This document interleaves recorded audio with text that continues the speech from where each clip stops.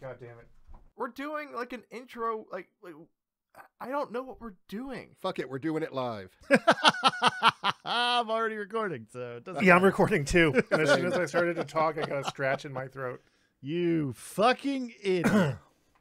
All of this is going down in posterity, and possibly your posterior. Wait, what? Anyway, hello, friends. Welcome to Brainworms, the podcast that tries way too hard to honestly accomplish far too little. I'm Joe. I'm David. I'm Kaine. And I'm Chris. And we were briefly interrupted by a combination of world events and the beauty and majesty that is brought to us by our Lord and Savior, Dr. Chuck Tingle. Blessed be his name. Long may he reign. But we're getting back to Dan Brown, the Da Vinci Code guy, and his first novel, Digital Fortress. Ugh, God, why the fuck did you guys... You said that we were doing something important, so I had this scheduled for the cloner to produce me, and I'm starting to regret that. Yeah, well, you know, whatever. I don't feel like that's my problem. Hey, don't freak out about that regret. You're like 25% regret. Yeah, what percentage of regret are you? All right? Much higher, actually. I think really you're getting off easy. Yeah, it was really hard to program the machine to produce happy chemicals, so you're just going to have to live with what you've got. I have a furnace. I don't have to live with any of this. That's fair. But yeah, Dan Brown, not at least based on his first book, not a great attitude toward female characters. But she was pretty.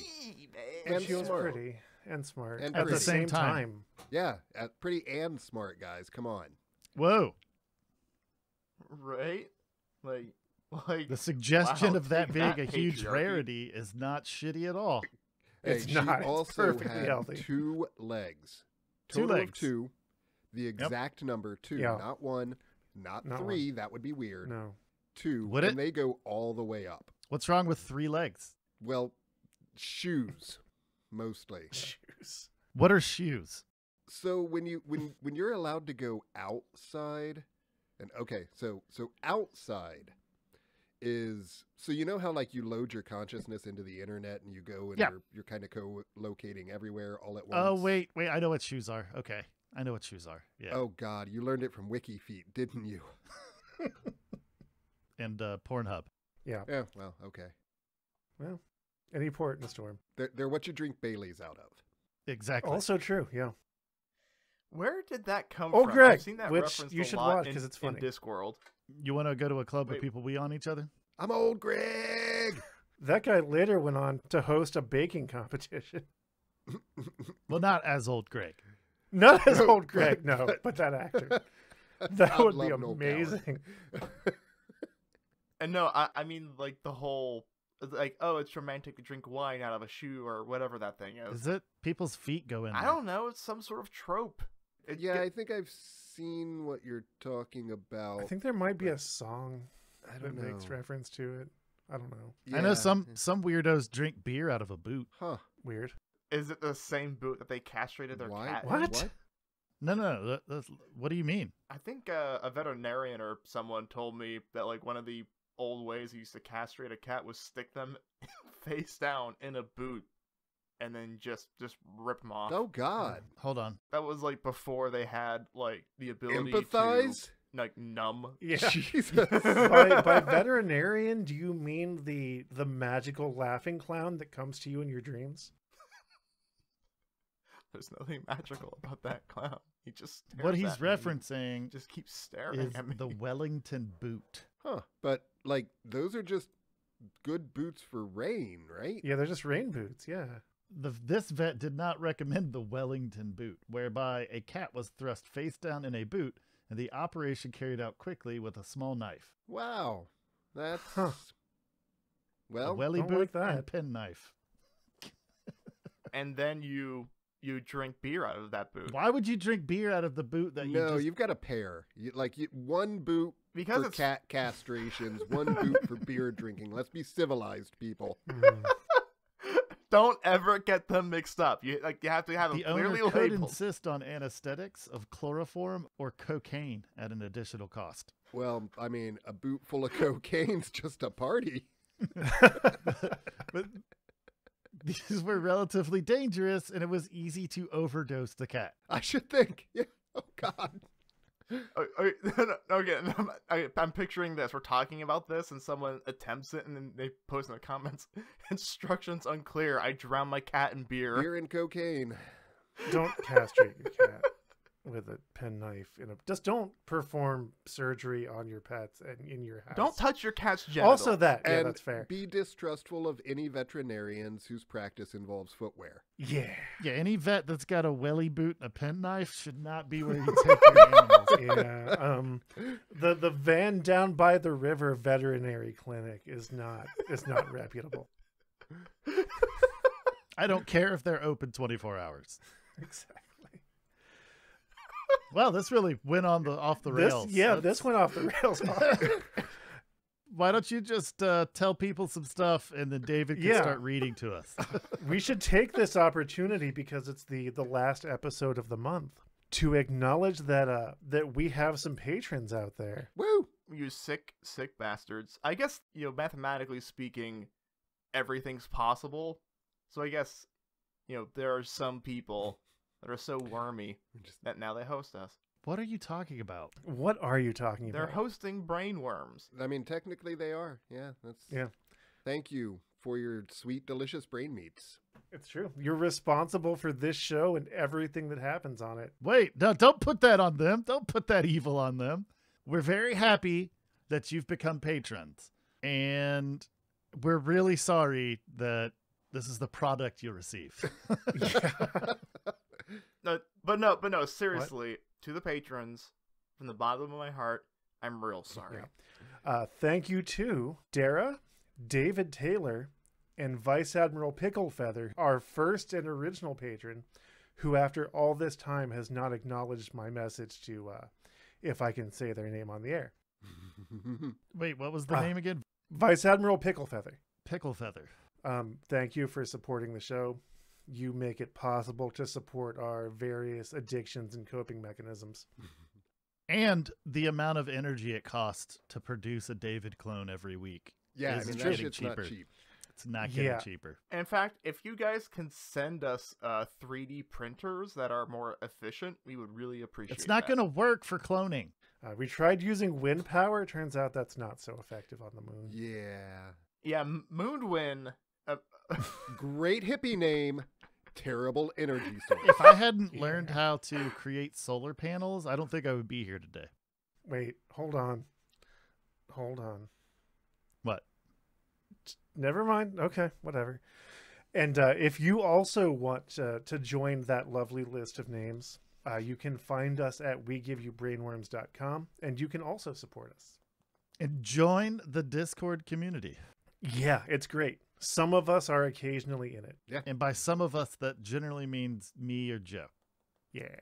The other two assholes are too I'll busy pop playing in there. Cyberpunk 2077. Hey, I stopped playing that game like 2 weeks ago. Didn't it only just come out like 2 weeks ago? No, it came out like 2 months ago, I think. This is a long intro. I do like that our intro for Digital Fortress has devolved into a conversation about Cyberpunk 2077, though. That's kind of nice. Yeah. There is. There's some kind of weirdness, closed loop happening there. just in general. Also, we just dated when we recorded Yeah. this and when. I don't care. Like, oh, it's weird. Can I go into the furnace yet? No, we have to. David has to tell us about sexy McLargehuge and He's a his. big man.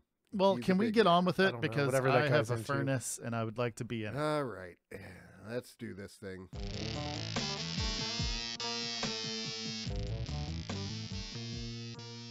Becker observed, lost. They scrawled symbols on graph paper, pored over computer printouts, and continuously referred to the jumble of text on the overhead projector. I'ma do my best with this. JHDJA3JKHDHMADO/ERTWTJLW plus JGJ328. 5JHALSFNHKHHHFAFOHHDFGAF/FJ37WEOIH 93450S9DJFD2H/HHRTY-FHLF89303. Is that a gene I'm sequence? gonna clip that and make it my ringtone. 95JSPJF2J088901HJ98YHFI080EWRT03 We get the point!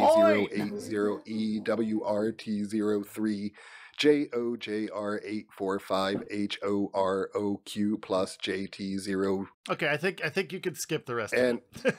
We and believe on you. We believe you. to QWERQI. Yeah. Eventually, one of them explained what Becker. That's 4 lines of that, by the way, 4.5 lines of that. Jesus. Eventually, one of them explained what Becker had already surmised. The scrambled text was a code, a ciphertext. You did it, Sherlock! You solved the case! Groups of numbers and letters representing encrypted words. What? The cryptographer's job was to study the code and extract from it the original message, or clear text. The NSA had called Becker because they suspected the original message was written in Mandarin Chinese. Why didn't they decode it first? He was to translate the symbols as the cryptographers decrypted them. But What if why they the- decode it and they find out it's a language that he's not familiar with, and they have to get another guy? I mean, then Well, they can't just, they just kill him and him. get another one? Yeah. Yeah. I'm glad that we're on the Yeah. same wavelength. It's almost as if we were created from the same. Oh.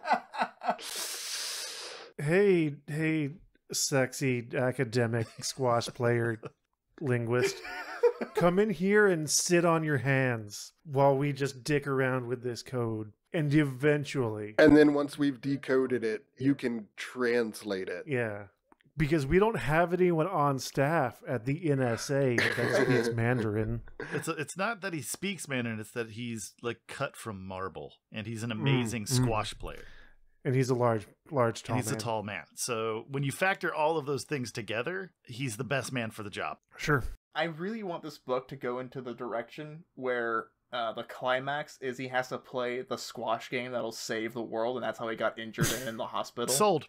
I hope that that's where this goes. Desperately. I desperately hope that's where this goes. I'm not going to lie, though. I'm sort of like into crypto, like not super into it, but it's an interesting field of study. Like Bigfoot? No, like, I know. Yeah. Zoography, not zoology. so yeah, I mean, I've read better books on the subject, like, what the hell's it called? I'm blanking on it right now. The Da Vinci Code. No, but Inferno. Angels and demons. no. What the hell's the name of the author that wrote? Yes. God damn it. Neil Stevenson writes about crypto in some of his books. Oh, yeah. Yeah. Yeah, Neil And, Stevenson rules. does a real great job on it. So if you're into that kind of thing and you like Dan Brown, but you want to read someone who's a little more... Literary. Yeah, that's a good... Yeah, Neil Stevenson. Yeah, definitely. For 2 hours, Becker interpreted an endless stream of Mandarin symbols. But each time he gave them a translation, the cryptographers shook their heads in despair. Apparently, the code was not making sense. Eager to help, Becker pointed out that all the characters they'd shown him had a common trait. They were also part of the kanji language. Instantly, the bustle in the room fell silent. The man in charge, a lanky chain smoker named Morante, turned to Becker in disbelief. You mean these symbols have multiple meanings? Becker nodded. He explained that kanji was a Japanese writing system based on modified Chinese characters. He'd been giving Mandarin translations because that's what they'd asked for. Jesus Christ, Morante We're all coughed. fucking idiots. Let's try the kanji. Like magic, everything fell into place. The cryptographers were duly impressed, but nonetheless, they still made Becker work on the characters out of sequence. It's for your own safety, Morante said. This way, you won't know what you're translating. Becker laughed. He noticed nobody else was laughing. That's not how what? You can scramble a sentence, and I can still piece to... This guy is a master of languages. In order to give them usable translations, he's got to have enough context. I mean, if you want to do that sort of thing, like the whole safety thing, you get 3 translators, and you give them all a third of what's being translated Sure. out of sequence, and yeah. I just hope that the code is ultimately person, man, woman, camera, TV. Nice. But no, like, and I'm not as familiar with Japanese as some people are, but my understanding is those characters, the meaning changes in the context of the other characters. So there's no way that they could segment these messages that he could usefully translate them and also not learn secrets. I thought Mandarin was Chinese. Well, Mandarin is Chinese. Kanji is a Japanese writing system God, keep up. based on modified Chinese characters. He'd been giving Mandarin translations because that's what they'd asked for. But really, they needed kanji translations. Right. Jesus Christ. When the code finally broke, Becker had no idea what dark secrets he'd helped reveal.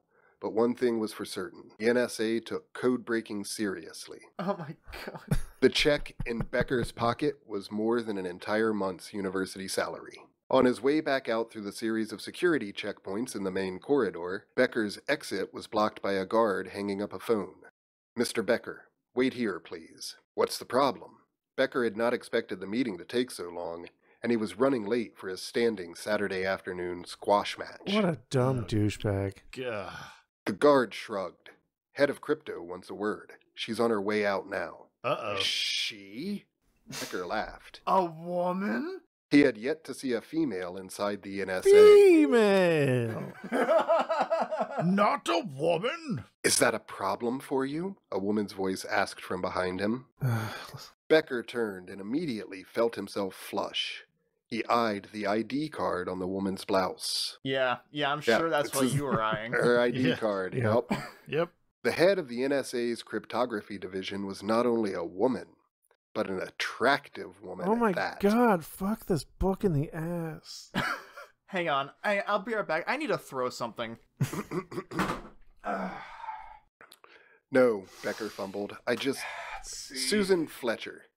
The woman smiled, yeah, holding I'll out her slender hand. Becker took it. David Becker. "Congratulations, Mr. Becker. I hear you did a fine job today. Might I chat with you about it?" Becker hesitated. "Actually, I'm in a bit of a rush at the moment." He hoped spurning the world's most powerful intelligence agency wasn't a foolish act, but his squash match started in 45 minutes, and he had a reputation to uphold. Oh my god. David Becker was never late for squash. Oh, God. Class, maybe, but never squash. Stop talking about squash. This is our character development. He likes squash, and she's pretty. Yep. And he's the world's first pirate cowboy astronaut. I'll be brief, Susan Fletcher smiled. Right this way, please. 10 minutes later, Becker was in the NSA's commissary enjoying a popover and a cranberry juice with the Oh my NSA's God, we don't lovely need to head know that. cryptographer, Susan Fletcher. It quickly became evident to David that the 38-year-old's high-ranking position at the NSA was no fluke. Oh, that's non-traditional. She's older than him. Oh. She was one of the brightest women he had ever met. As they discussed codes and code breaking, Becker found himself struggling to keep up. A new and exciting experience for him. Oh my god. An hour later, after Becker had obviously missed his squash match and Susan had blatantly ignored 3 pages on the intercom, both of them had to laugh. There they were, 2 highly analytical minds, presumably immune to irrational infatuations, but somehow, while they sat there discussing linguistic morphology and pseudo-random number generators, they felt like a couple of teenagers. Everything was fireworks. Susan never did get around to the real reason she'd wanted to speak to David Becker, to offer him a trial post in their Asiatic cryptography division. It was clear from the passion with which the young professor spoke about teaching that he would never leave the university. Susan decided not to ruin the mood by talking business. She felt like a schoolgirl all over again. Nothing was going to spoil it, and nothing I want to did. point out real quick that all of this whole thing, is just telling us how they met. Yep. Yeah, apparently their relationship is real important to this book, which is fine. That's cool, you know. Their courtship was slow and romantic. Stolen escapes whenever their schedules permitted. Long walks through the Georgetown campus. Late-night cappuccinos at Merludi's. Occasional lectures and concerts. Susan found herself laughing more than she'd ever thought possible. It seemed there was nothing David couldn't twist into a joke. It was a welcome release from the intensity of her post at the NSA. One crisp autumn afternoon, they sat in the bleachers watching Georgetown soccer get pummeled by Rutgers. "What sport did you say you play?" Susan teased. Oh my "Zucchini?" Becker groaned. "It's called squash." Wow, it sounds really lame. Yeah. She gave him a dumb look. "It's like zucchini," he explained, "but the court's smaller." Susan pushed him down a flight of stairs, breaking his neck and beating him to death with a raw zucchini. Georgetown's star defenseman blocked a pass, and there was a communal cheer in the stands. Susan leaned over and whispered in David's ear. Okay. He turned and eyed her, lost. "Doctor," she repeated. "Say the first thing that comes to mind." Becker looked doubtful. "Word associations? Standard NSA procedure. Is I need anyone to know else who I'm with." a little bit bored right now? No, because my dog came over to see if I was alright after I threw something, so I was petting him. Wait, bored doing what?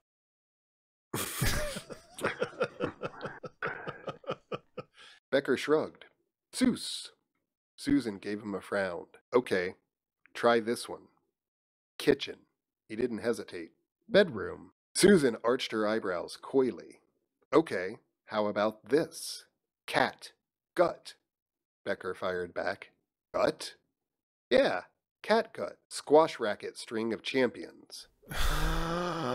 "That's pleasant," she groaned. "Your diagnosis?" Becker inquired. Susan thought a minute. "You're a childish, sexually frustrated squash fiend." Becker shrugged. Yeah. "Sounds about right." Is this supposed to be like rapier dialogue? I think that Dan Brown thinks this is very sharp, yeah. Clever and witty. Yeah. Oh, yes. It went on like that for weeks.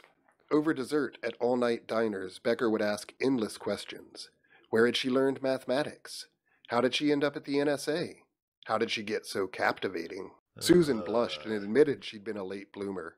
Lanky and awkward with braces through her late teens, Susan said her Aunt Clara had once told her God's apology for Susan's plainness was to give her brains. A premature apology, Becker thought. Is it possible to roll my wait. eyes so hard they fall out of my skull? We gonna find out. Wait, that implies that, like, being plain is... That's a deficit of a greater... Oh, God. Oh yeah, if you're not pretty, you're flawed. Susan explained that her interest in cryptography had started in junior high school. The president of the computer club, a towering 8th grader named Frank Gutman, Of course. typed her a love poem and Another tall encrypted it. man. And encrypted it with a number substitution scheme. Susan begged to know what it said. Frank flirtatiously refused. Susan took the code home and stayed up all night with a flashlight under her covers until she figured out the secret. Every number represented a letter. She carefully deciphered the code and watched in wonder as the seemingly random digits turned magically into beautiful poetry. In that instant, she knew she'd fallen in love. Codes and cryptography would become her life. Almost 20 years later, after getting her master's in mathematics from Johns Hopkins and studying number theory on a full scholarship from MIT, she submitted her doctoral thesis, Cryptographic Methods, Protocols, and Algorithms for Manual Applications. Apparently, her professor was not the only one who read it. Shortly afterward, Susan received a phone call and a plane ticket from the NSA. They really do read everything.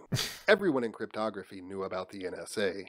It was home to the best cryptographic minds on the planet. What the NSA wanted, the NSA bought. Trembling with anticipation, Susan flew to Washington's Dulles International Airport, where she was met by an NSA driver who whisked her off to Fort Meade. There were 41 others who had received the same phone call that year. Only 3 of them survived. At 28, Susan was the youngest. She was also the only female. Female. And she was obviously the prettiest. Oh, yeah. The visit turned out to be more of a public relations bonanza and a barrage of intelligence testing than an informational session. In the week that followed, Susan and 6 others were invited back. Although hesitant, Susan returned. The group was immediately separated. They underwent individual polygraph tests, background searches, handwriting analysis, and endless hours of interviews. including taped inquiries into their sexual orientations and practices. Oh God, I'm That's glad not that's what I came back to. When the interviewer asked Susan if she'd ever engaged in sex with animals, she almost walked out. But somehow the mystery carried her through the prospect of working on the cutting edge of code theory, entering the Puzzle Palace, and becoming a member of the most secretive club in the world, the National Security Agency. Becker sat riveted by her stories. I'm glad Someone someone was. Yeah. They actually asked you if you'd had sex with animals? Susan shrugged. Part of the routine background check. Well, Becker fought off a grin. What did you say? She kicked him under the table. I told them no. Then she added, and until last night, it was true. Fuck this book in the ass. You did this, Joe. I know. What would they do if she said yes? Get her a sheep? For an office sheep. In Susan's eyes, David was as close to perfect as she could imagine. He had only one unfortunate quality. Squash. Every time they went out, he insisted on picking up the check.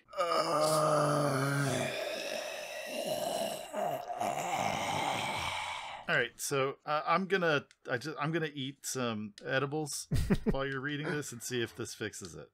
Kaine, I sincerely hope you're not joking. Like, please tell me that you're being genuine. I mean, I We'll have find out. Do it. edibles. do it. I'm not going to eat them. Come on, do it. It'll be great. That's a different. I mean, it podcast. would just make him relax. Kinda Yeah, it would just sleepy. make That's all, me like, chill. Yeah, Eh. I'm already tired. That would be worse. Yeah. He'd just fall pass asleep. out. We just have snoring. Yeah, Um, yeah.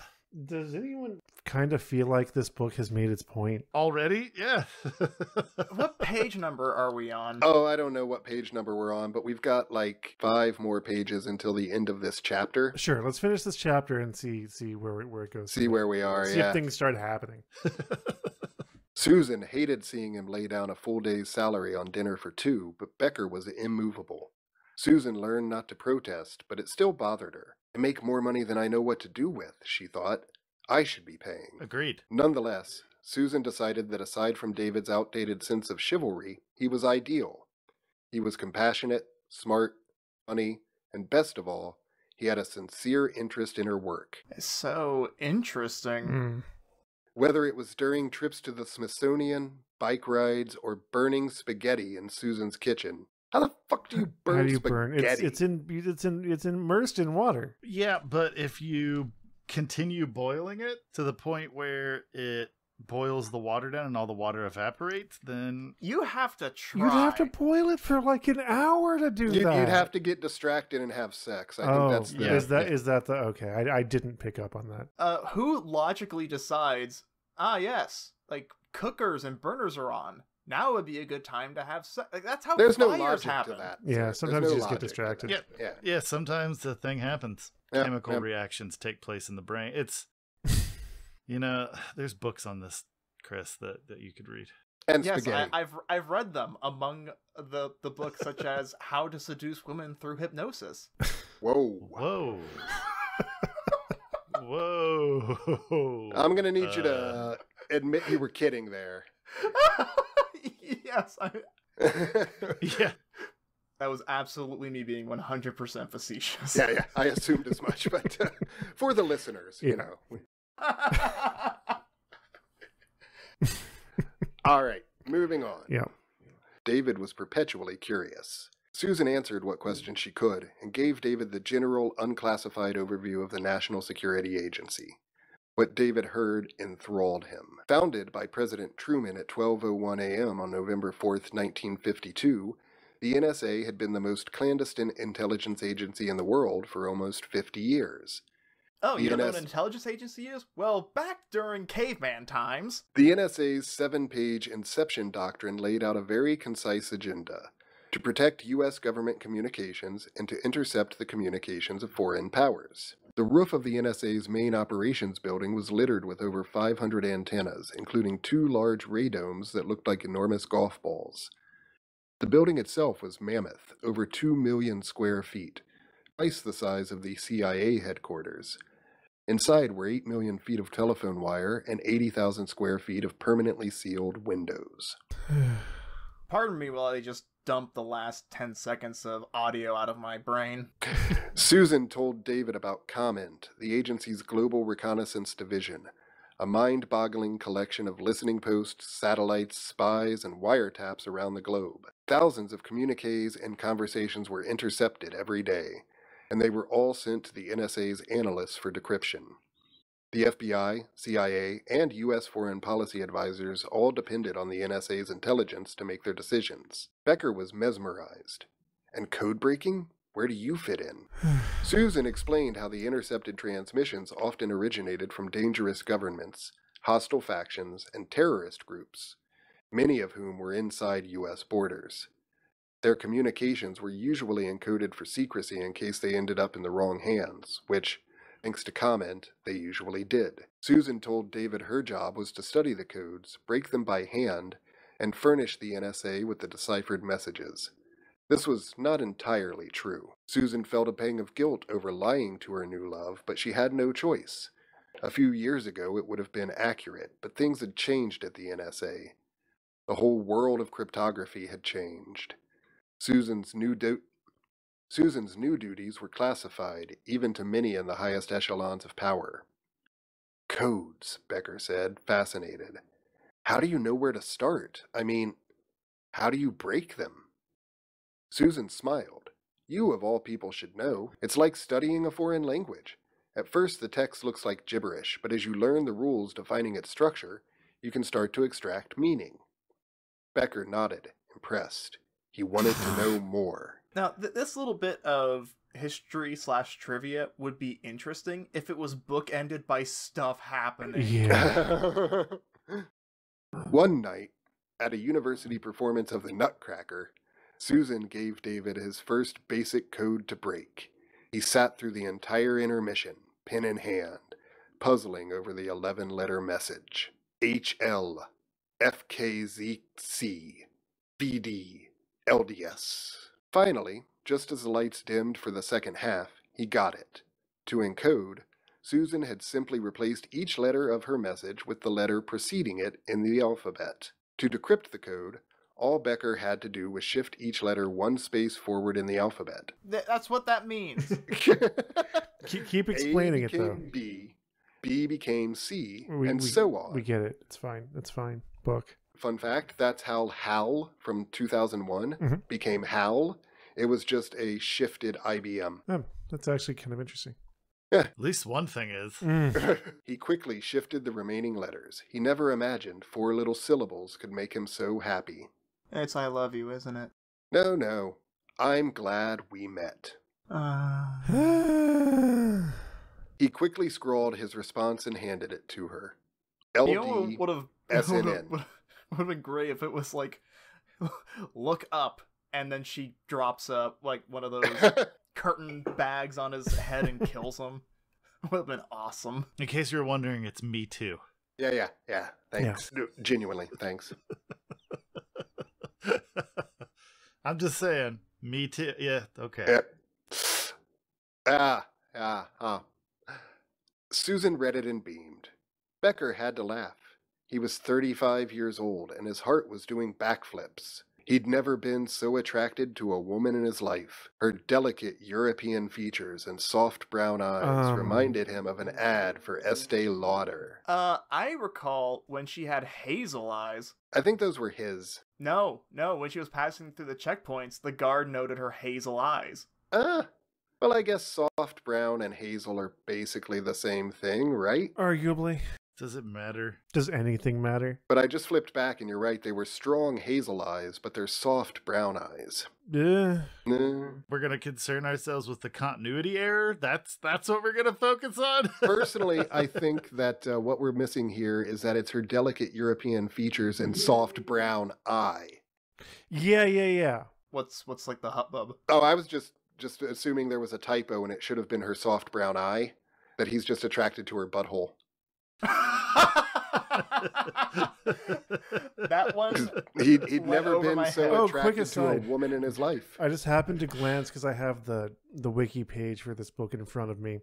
that was, according to the internet, that was not an accurate description of Julius Caesar's cipher. Good. I'm so glad. There's a much better breakdown, and actually fascinating and instructive breakdown of the history of cryptography in the Which book I'm sure is Cryptonomicon. literally fascinating. Oh, it is. Yeah, yeah. And if you'd like to read about it, you can read about it in a much better book called Cryptonomicon by Neil Stephenson. I was going to ask if it was by that guy. It's a good book. Oh my God, I got it. What do you have? What? This time I actually got it. So if you can make it through all of the doll prose, right, and these lengthy, asinine descriptions, and the blatant sexism, there's a code. And if you can break that code, you'll unlock an entertaining novel. No, you're wrong. I just decoded it Oh. instantaneously, and it says if you've paid money for this book, you've been chumped. Drink your Ovaltine. Curses! If you could possibly sneak a reference to a Christmas Story in every book from now on, just try to sneak it in there, just so that I can try to figure out which one it was. Sure. We'll create our own cryptography. Huh? Yeah. Let's finish this chapter before I eat my own head. If Susan's body had been lanky and awkward as a teenager, it sure wasn't now. We know. We're very aware. Well, we're going to hear more about it. Don't worry. No. Somewhere along the way, she had developed a willowy grace. What a weirdly constructed sentence. This There whole are all book these is places. that. So just so you know, though, there are so many places in this book where you'll have a sentence like this one. Somewhere along the way, she had developed a willowy grace, dash, slender and tall with full, firm breasts and a perfectly flat abdomen. So he's breaking the sentence with a dash. Yeah. Sounds like it should be a semicolon. Yeah. Yeah. There is, in fact, a piece of punctuation specifically designed for the things that he's doing, but he's not doing it. But there is a semicolon in the sentence directly before that. What? Also, the semicolon is my favorite punctuation. Just because if my vocal patterns were being transcribed, semicolons would be everywhere. I'm a big fan of the interrobang. Me too. Yeah. Which one's that? It's a combination of an exclamation point and a question. I've made so much money, off of semicolons. Oh yeah, Oh, yeah, I I'll bet believe you that. have, yeah. Yeah. Okay, we're so close here, guys. Come on. Home stretch. Somewhere along the way, she had developed a willowy grace, slender and tall, with full, firm breasts and a perfectly flat abdomen. But weirdly, her nipples were ginormous. David often joked that she was the first swimsuit model he'd ever met with a doctorate in applied mathematics and number theory. God. As the months passed, they both started to suspect they'd found something that could last a lifetime. They'd been together almost 2 years when, out of the blue, David proposed to her. It was on a weekend trip to the Smoky Mountains. They were lying on a big canopy bed at Stone Manor. He had no ring, he just blurted it out. That's what she loved about him. He was so spontaneous. She kissed him long and hard. He took her in his arms and slipped off her nightgown. I'll take that as a yes, he said, and they made love all night by the warmth of the fire. All night long. All night. Does sex actually last that long? If you have a lot of water on hand to hydrate with and lubrication, and you're taking several breaks, then yeah, I mean, you can have sex all night. All night long. The way I've heard it put is foreplay lasts for hours, sex lasts for minutes. That's, yeah, better for everyone if that's the case. Yeah. The magical We're evening. so done with this chapter. That it's 2 sentences left. 2 sentences left, y'all. It's two sentences too many. I'm going back to the start of the paragraph. No, David, no. No, we deserve it. Oh, we deserve this. Punish us.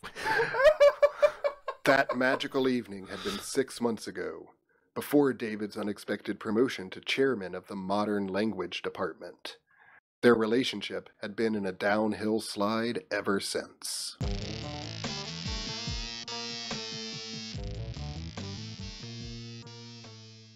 And that's it. Well, that's the end of the chapter. I'm glad that we got so much. I mean, we learned so much about them. We learned that David likes squash. Yeah. And that Susan is very intelligent in spite of her attractiveness. Yeah. Yeah, like ordinarily I like to like give the book its due. Like let's get into some action, but I feel like this book got what it deserved. Like it made its point. So I'm kind of flipping ahead here, and looks like basically nothing happens until chapter 6. So there's 2 full-on chapters after this of just what appears to be more kind of telling us about the NSA. And then, yeah. I mean, I think I can make it if I start, like, individually plucking hairs out of my body the entire time. We're done with this. We're done. Yeah, we're Yeah. well over 90 minutes. Yeah, we're good. Maybe we'll... Probably not, but maybe someday we'll come back to this. The one experience, like the one thing that I'm taking out of this is now I kind of want us to do like a mini segment on the Da Vinci Code. I just want to see where he came from and where he ended up. Sure. Yeah, I mean, I figure he probably has gotten better. I've only ever read the one book of his, but this was a first book. Yeah. So, Yeah. you know, first books are generally... First anything, you know. Right, and I don't know if by first book this was just the first book that he got published, or literally Probably. the first book that he ever wrote. Probably both. This is based on the research I did. He literally he read Clive Cussler and was like, I can do that. I can do this. He wrote this. And then he somehow immediately got it published. Not Clive Cussler, he read someone else, right? I you say might before? be misremembering. Sidney Sheldon. I'm sorry. Okay, yeah. But yeah, regardless. Good Lord, there are 128 chapters of this book. I mean, most of them are like 5 pages, it seems, but still. Right, yeah. But yeah, no, I would be interested in maybe doing not even the Da Vinci Code, or not specifically the Da Vinci Code, like even his most recent book. Yeah. I just want to see if he's developed or if it's just the same stuff. I'm kind of curious about that too. If we do the most recent book, then there's nothing that's going to be painted because none of us know that book. Has anyone read Origins? No. All right, so yeah, if we end up doing it, we should definitely do Origins. I agree. Yeah, and nobody read it beforehand. I wasn't going to, but no. Yeah, well, I just wanted to clarify. Okay. So then, yeah, we're done with this, right? Like, I'm correct in that assessment that this we're done. We're done here. Yeah, I with don't Fortress. particularly feel the urge to dive any deeper into this. Right. Yeah. Maybe on my own time, if I get bored, I might just like check it out to see if it does go anywhere. Sure. There is the seed bed of like some ridiculous raucous amounts of like, oh my god, ha ha ha, I can't believe that's in a book. But like I don't smell oil in them hills. Like I said, there's a code, all right? And if you can crack that code within this novel, Dan Brown is so mentally ahead of the rest of us, like so intelligent, that hidden within this piece of shit, all right, is a diamond of literature. And if you can crack that code, you can discover what it is. Okay. You know, honestly though, I think we're kind of off base here on this, guys. I think it wasn't a Sidney Sheldon book that he read. I think he read Worlds of Power, Metal Gear. Oh, no. Because this is kind of the same story. Looking forward, Solid, Justin. It's like they have to Well, now we have to come back to it and just skip the 2 more chapters where nothing happens. I mean, there's obviously a whole bunch of like words that are all in caps, missing letters, like translator missing an E and an A. Sure. Which was a very like 90s kind of cyberpunk thing to do. Sure, and I'm also assuming that it probably stands for something, like it's in it. God, I am not wording well today. I've had those days. Don't sweat it, buddy. So yeah, now that you've said that, you've kind of set us up the bomb. At some point, we have to come back and read later. Move zig for great justice. But we're not doing that today because my brain is trying to eat its way out of my skull. It is you. All your base are belong to us. Does anyone have any parting thoughts? No. Before we do the admin? I mean, I'm just really kind of disappointed with how much of the first 4 chapters of this book was devoted to I'm a woman, but I'm also smart. Yeah. Like, why do a cold open where we're like, oh shit, who's this guy?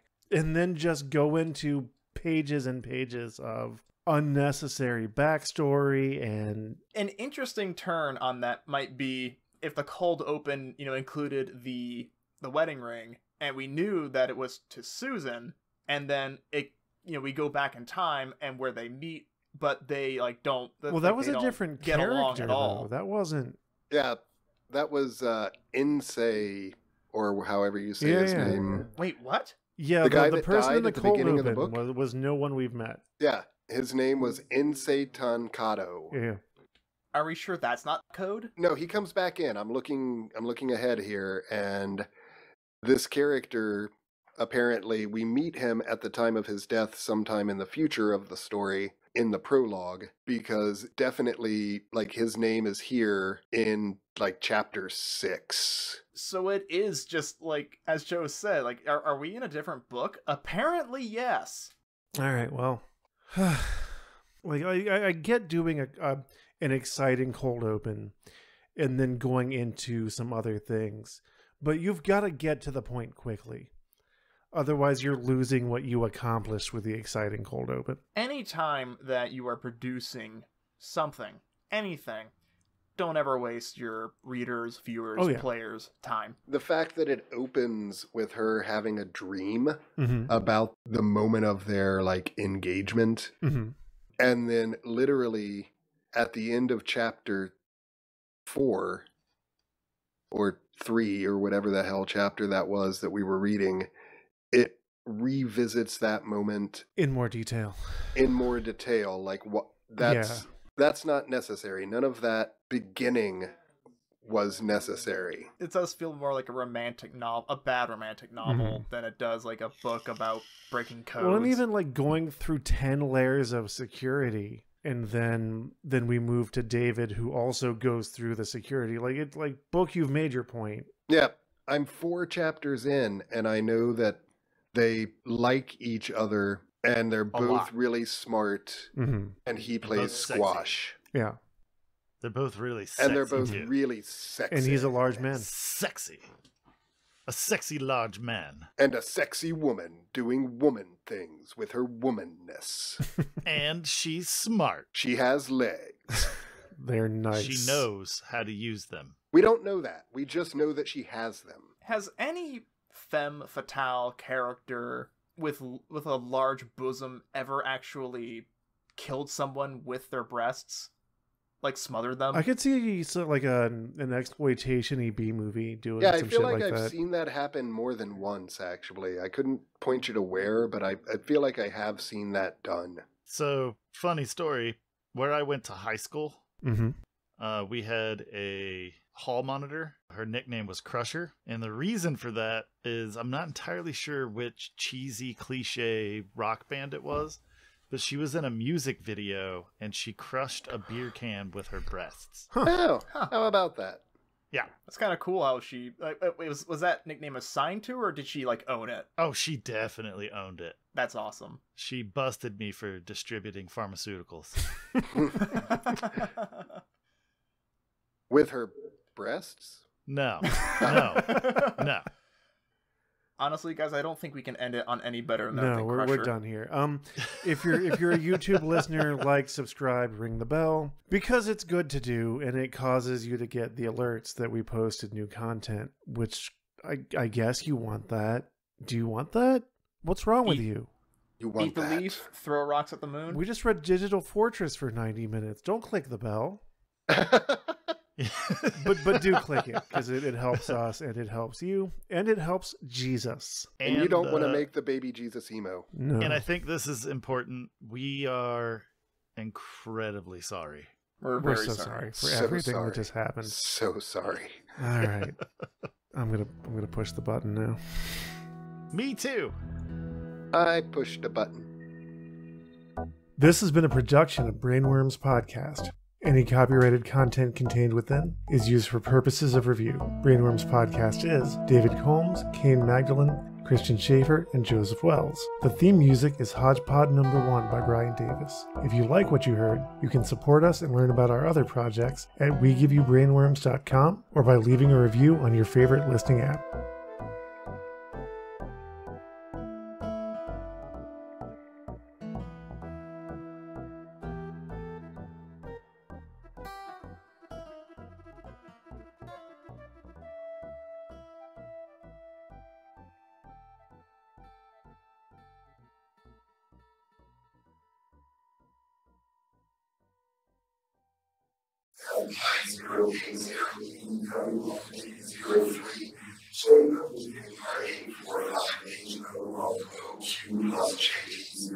All your base are belong to us.